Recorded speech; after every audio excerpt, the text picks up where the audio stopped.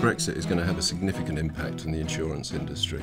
We're already starting to see its effects being felt across the infrastructure of the UK insurance sector. I've worked in the insurance sector for 28 years for a number of different companies.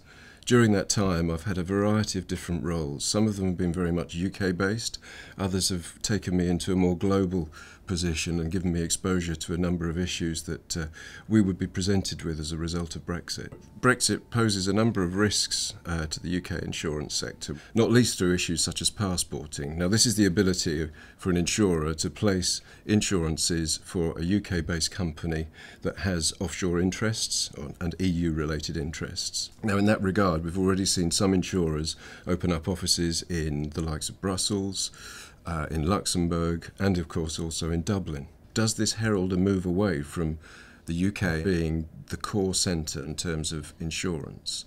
And these are all trends and questions that have been driven as a result of Brexit.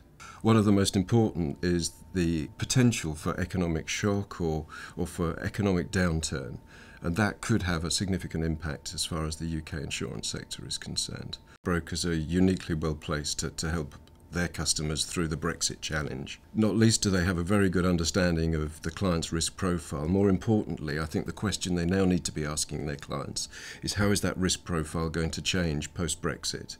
Where is the reliance upon suppliers? Where is the reliance from an investment perspective for those customers? And does that change their portfolio of risks and the insurance needs that then emanate from that? But I think there are other aspects as well. So if we look beyond, if you like, just the risk profile, there is then the financial profile of the customer and the extent to which they're able to withstand economic shocks. After all, there may be some post-Brexit, and that's a really important facet to understand. And it might culminate in arranging stronger business interruption insurance coverage, buying down to lower limits, for example, again, just to help the customer withstand any bumps in the road. And then the third piece, I think, is an educational one, really, in terms of helping customers understand that this may drive changes in their claims costs. For example, we've already started to see inflation in relation to car parts, which we believe is being driven in part by a devalued pound and the export-import market. We could equally see that manifest itself with regard to building supplies and materials that come in from abroad, and in particular from the EU.